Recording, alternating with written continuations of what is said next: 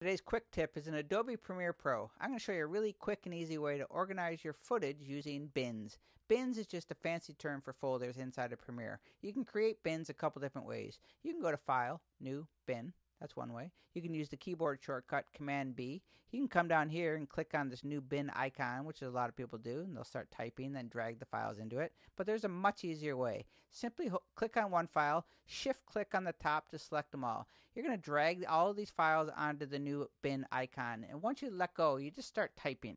Drag it onto that, start typing footage, okay? Then I'm going to select all of the audio files in between here. Or let's select all the video files since they're all together. Shift click on these, drag it onto the new bin icon again, and call them videos.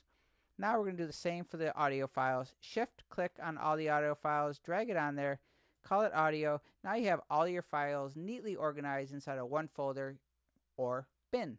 Cheers.